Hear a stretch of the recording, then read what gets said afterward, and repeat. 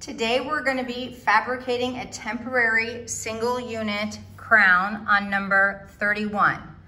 The first step in fabricating a temporary crown is you want to take a preliminary impression of the tooth before the doctor preps it, so that you're getting some of the anatomy of the tooth when you're making your temporary. For teaching purposes, this number 31 already has a temporary on it, but we're gonna act like it's an unprepped tooth.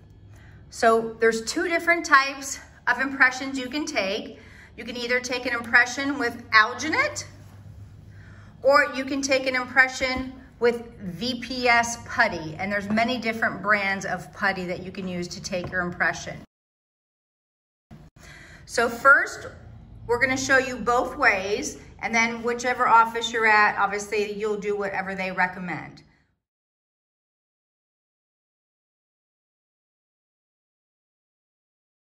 First, we're gonna take an impression with the Alginate. So you don't need a full mouth impression. As you can see, we're using a quadrant tray that will just cover 2 to 3 teeth. That way you're not wasting extra Alginate or VPS putty.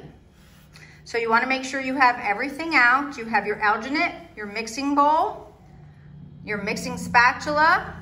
We know we're obviously only doing a prep on one tooth, so we're only gonna use 1 scoop of Alginate, and the ratio is 1 scoop to the first line of the powder. If you were doing 2 scoops, then it would go to the second line, 3 scoops, the third line. But because we're only doing a single unit prep, we are only gonna use 1 scoop.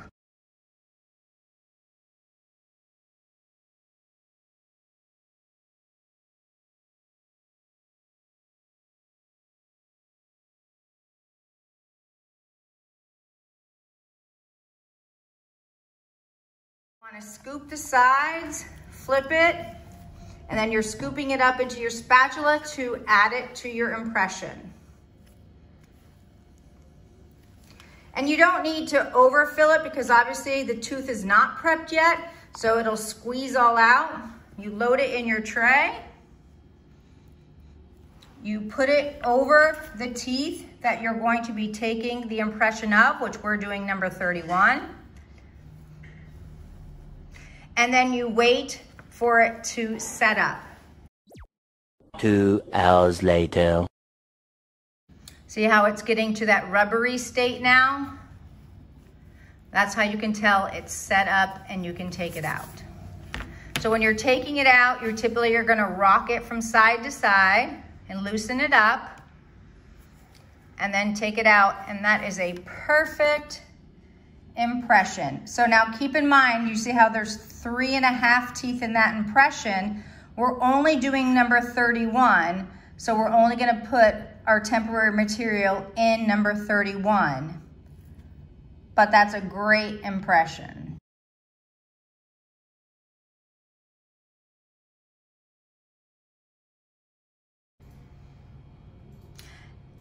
Now we're gonna be showing you taking a preliminary impression before the doctor preps the tooth with VPS putty. VPS putty consists of 2 separate pastes. There's a base and a catalyst, and you always have to get equal parts when there's a base and a catalyst to mix them together so they're a homogeneous mix. Now again, because we're doing a single tooth, we don't need to fill our entire scoop because that could cover an entire quadrant. So we're doing half of a scoop in each. No! God, please, no! And sometimes that happens.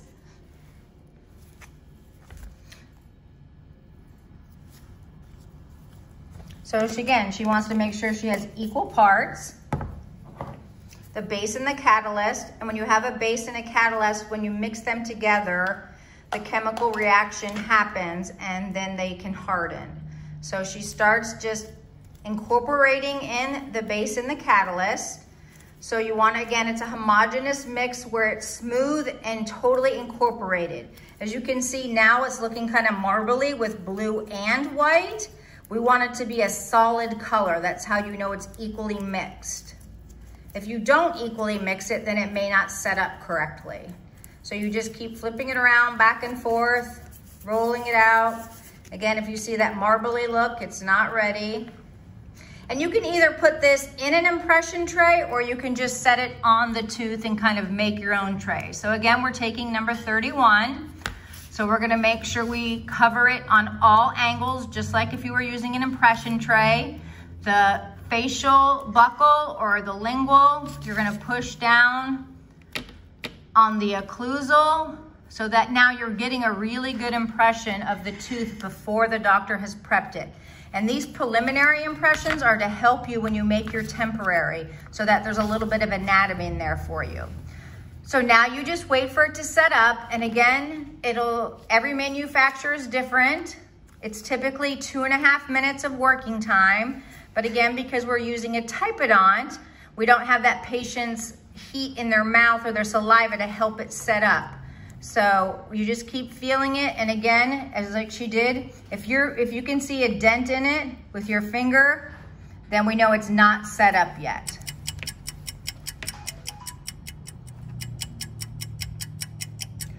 So we're gonna go ahead and wait for that.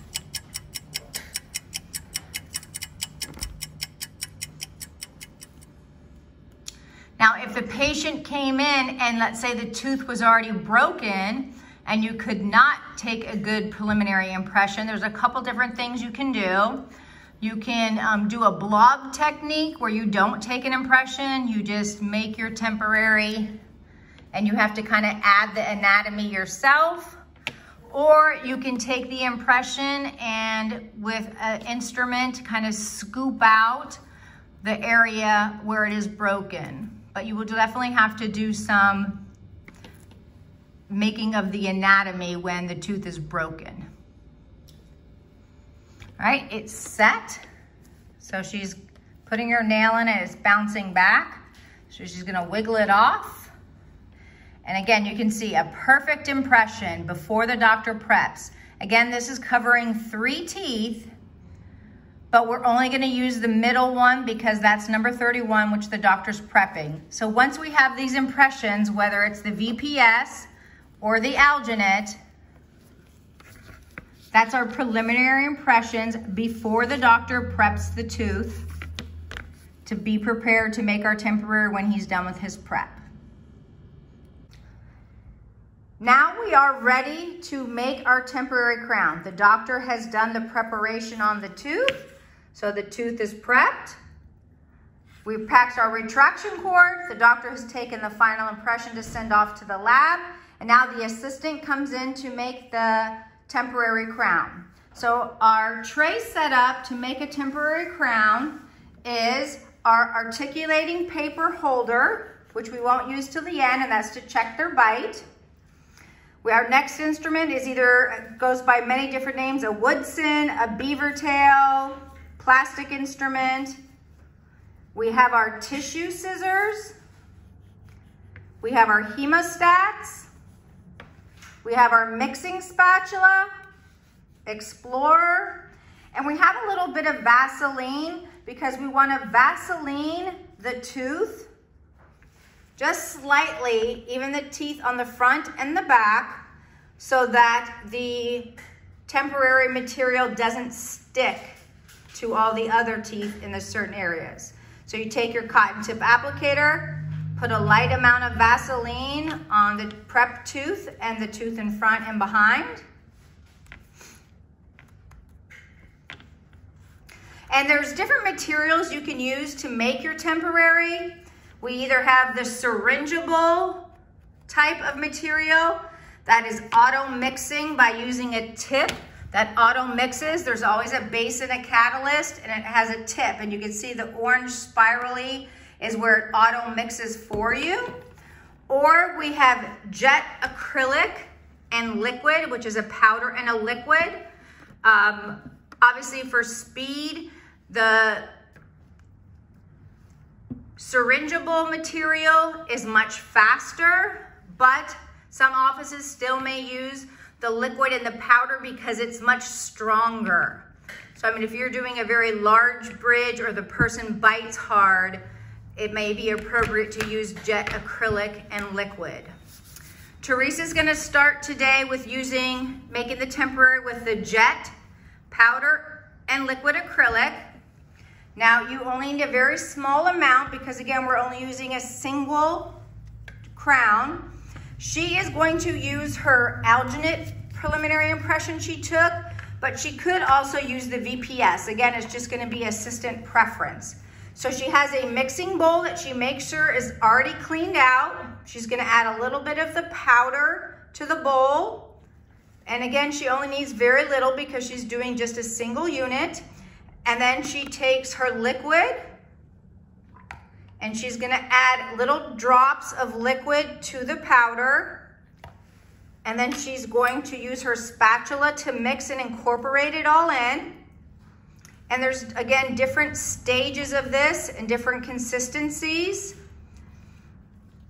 You want it to be, again, just like kind of when you're baking a cake, you don't want any powder showing in the bottom of the bowl. You want to make sure it's all thoroughly mixed in together.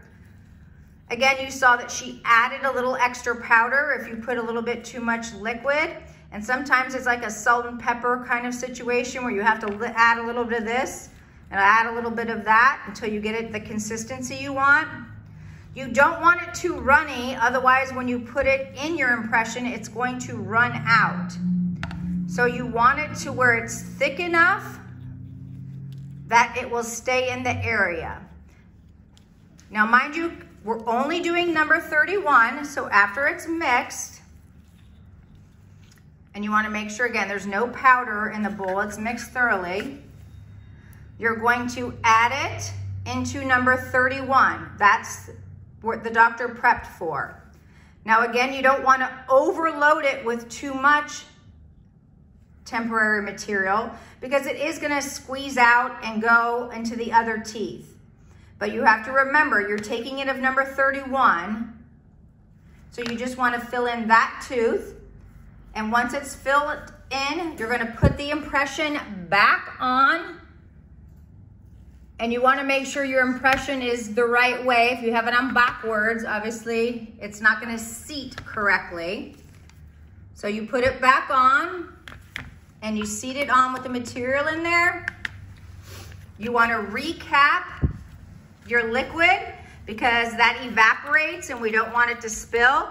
While we're waiting for it to set up, you want to clean up your instruments, clean out your bowl with some gauze so that it doesn't harden inside the bowl. You're going to want to clean off your spatula with a little alcohol gauze. So while you're waiting for that to set up, you're kind of cleaning up your area. Because once this hardens, it's very hard to get off. So while it's still in a soft state, you want to clean out your bowls, make sure the lids are on everything. Again, same with the alginate. When it's in the patient's mouth, the temperature of the patient's mouth and saliva will help set it up faster. But on a Typodont, it takes a little bit longer, but typically it's about 2.5 to 3 minutes.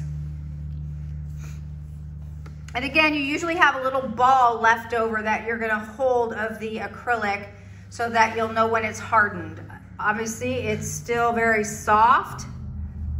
And see, when you see the little strings, you know it's not set up yet. So you're kind of holding on to that to know when it's set. And again, in the meantime, she's cleaned up her area. So she's put everything away. She's cleaned up all her instruments. She's cleaned up her work area. She's got everything closed up. And now we're just waiting for it to set up. It's getting a little more set. As you can see, it's not, doesn't have those stringy things when you pull them apart anymore. With the trick with using the temporary material is you don't want it to fully set because then it will lock onto the tooth and you may have to get the dentist to come cut off your temporary if it locks on. So there's a fine line between not taking it off too early and waiting too long to take it off. It will heat up, and as the assistant, you can feel when it's heating up, then it's setting. So she's gonna try it on and off a couple times. If she takes it off, You wiggle from side to side. You have to be careful not to distort it. If it stays on the tooth, you can try the impression back on.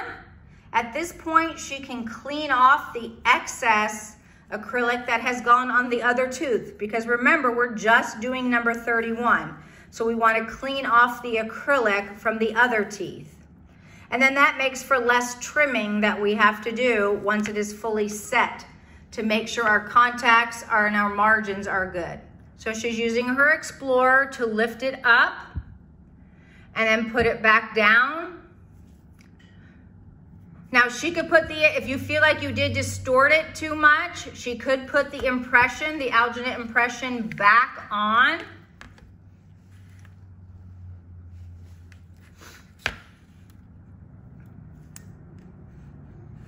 To make sure she's got that anatomy again.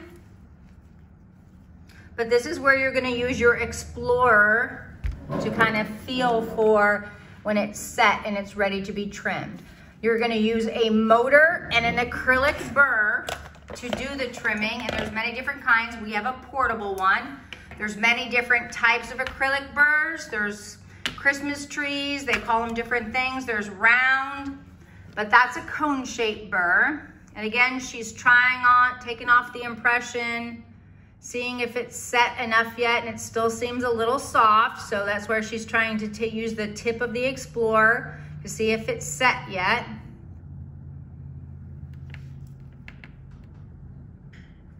And again, when it's in the patient's mouth, that accelerates the setting time. She's gonna have the patient bite down to make sure the bite is good.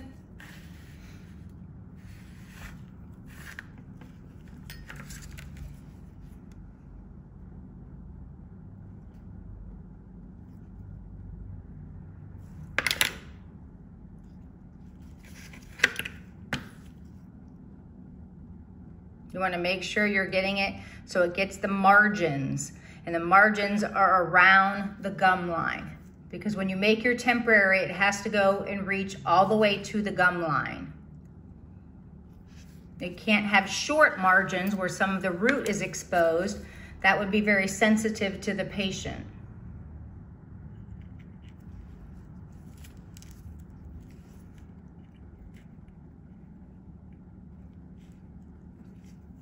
So she's just cleaning up the other areas of the tooth while she's waiting, because obviously some excess, either some excess alginate from the impression or some excess impression material or temporary material has gotten in the areas. So while she's waiting for it to set up, she's cleaning it up a little, and she keeps trying it off and on.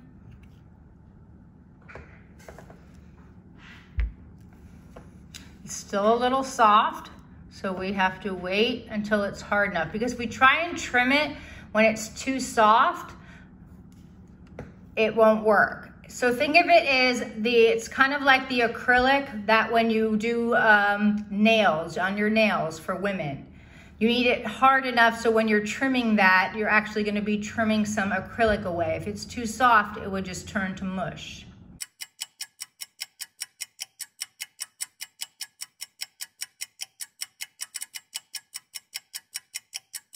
All right, now it's been long enough that our temporary is hardened and has completely set up.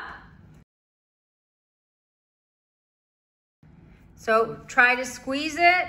It's hard as a rock. So now what she's gonna do is outline the margins of, that's the margins on the prep. So we need to mark those margins on the temporary. So when you're trimming away with your acrylic burr, you don't trim those margins away. So you take a pencil and you lightly outline the margins on the temporary, and you'll be able to feel them because they stand out a little bit.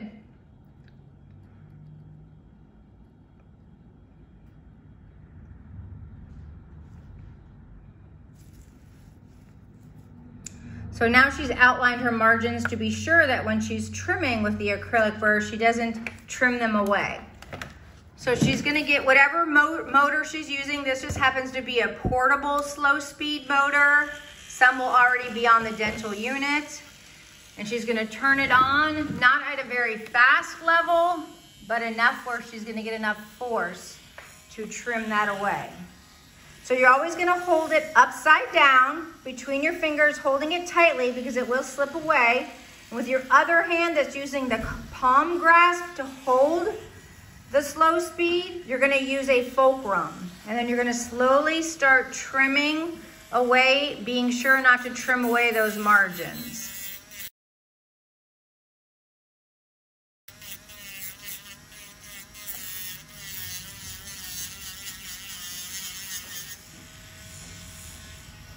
Again, you're making sure you have a tight hold on it with your fulcrum because it could slip out of your hands. Those motors are very forceful.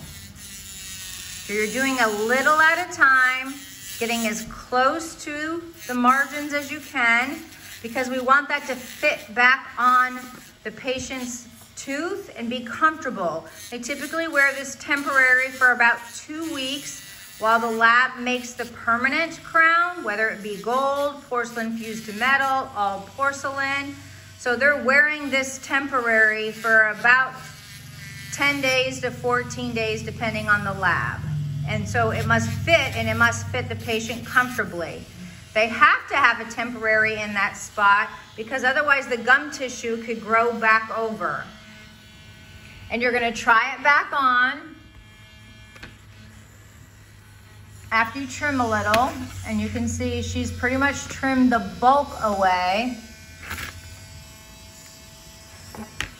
And you keep going back and forth, trimming a little, trying it on, because you don't want to trim so much and you try it back on and you've trimmed too much off. So make sure every little bit that you trim, you try it back on, and then you can see where you need to trim more off of. You don't want it too bulky. You want it to look as natural as possible, but keep in mind, these are not natural teeth. It is a temporary. Some patients might question that it looks a little funny. Well, that's because it's a temporary. It's not the permanent one. When the permanent one comes back from the lab, it will look like a permanent tooth, just like their original tooth did. And you can pick a shade of temporary material to use, just like the assistant would use the shade guide to pick out the shade of the permanent one that is being made at the lab. So now she's working on the anatomy, so she's on the occlusion, trying to make sure, again, the patient bite cannot be off. When they bite together, this cannot be too high because that will be very uncomfortable for the patient. And that's where we'll use our articulating paper.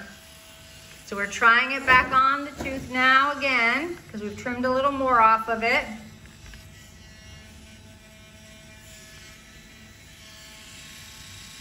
So you can see her margins are good. It goes to the gum line. Her margins are good. Now she's gonna work on just a little bit of anatomy and the contact areas. You have to be very careful not to trim away the contact areas because you want, again, the teeth will shift even in 2 weeks. So there needs to be a contact, just like a regular tooth, with where it touches the tooth adjacent to it. So again, it's just constant trimming and trying on, trimming and trying on. Again, you see how she's going around the contact area. She's not directly going in the interproximal. That is the contact area. That's where it meets the tooth next to it. So you don't want to trim that, but you want to trim any excess around that. Again, she's trying it back on.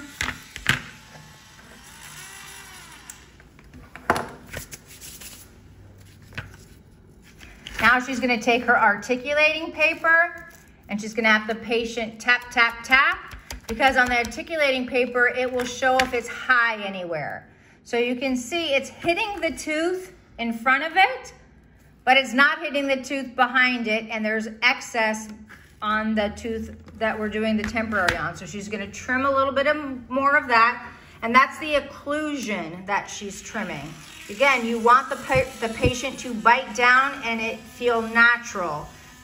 Although the articulating paper is going to show us where to trim, When we think we have it, we're gonna have the patient bite down and they're going to tell us if it feels high anywhere. They're the best judge of that.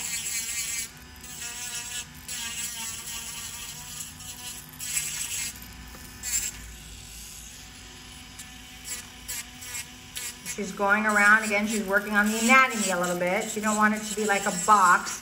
You want it to be rounded to look like number 31 or number 30 with the anatomy. We don't want it to look like a box.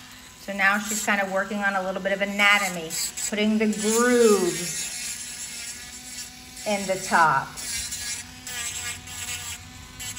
So she's on the occlusion, working on a little bit of anatomy, putting the groove lines in the anatomy on the occlusion. She's rounding it off a little on the facial and the lingual. Again, she's going to try it back on. Again, using your articulating paper, have the patient tap, tap, tap. We're gonna look. Now we can see that the articulating paper is hitting all 3 teeth. You see it's hitting number 32, number 31, and number 30. It just looks to be a little bit high in the center there. So when you use the articulating paper, you want it to be hitting all 3 teeth evenly. Where it was hitting the tooth that was mesial to it, it was hitting the tooth that was distal to it, but you can see where there was excess blue on the occlusion where it was hitting a little high in one spot. So it's just a back and forth kind of situation where you try it on, you have the patient bite with the articulating paper, tap, tap. Again, we can see it's hitting all 3 teeth. Maybe just a little bit more on the occlusion. And again, at this point, when we see it's hitting all 3 teeth with the articulating paper, we would ask the patient, okay, where do you feel it's high? And they can literally pinpoint and tell us.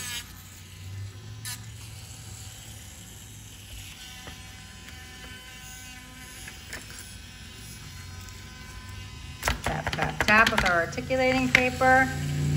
And now we're more even. It's hitting on number 32, it's hitting on number 31, it's hitting on number 30, it's hitting on 29 and 28. So it is hitting on all the teeth. So we can see we're very close. She's just gonna take it down a little more. And again, at this point, we would ask the patient, does it feel comfortable to you? Can you tell where it's hitting more towards the front, more towards the back?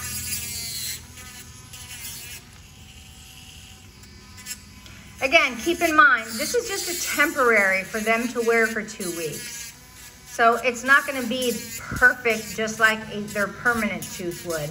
But we need it to be comfortable for them and we need it to fit them properly so the tooth does not shift in the 2 weeks that they're wearing the temporary. So we'd have the patient bite down. They would tell us if it doesn't feel right. And there we go. So it's hitting on all the teeth, all the way up, even to the canine. So at this point, we would take the temporary and we would polish it. See how it's not hitting in the occlusion anymore? We would polish it to buff it, and there's many ways you can do that. You can take it to the lab with the lathe and use a rag wheel with some pumice, or you can even, there's attachments you can do with a rag wheel to buff it up. So again, it's not rough. We don't want it to be rough for the patient and we want to buff it out so the marks are not all gone. We're going to take a cotton roll or some gauze and clean the articulating paper off the teeth. And then once we buff it out a little bit, it's going to be ready to be cemented on. Now it gets cemented on with temporary cement. We don't want to put it on with permanent cement because then the doctor won't be able to get it off in 2 weeks when it's time to put the permanent one on. So there's many different brands of temporary cement. We're going to use Temp Bond So we're gonna get cleaned up and get ready to cement this temp on with temp bond.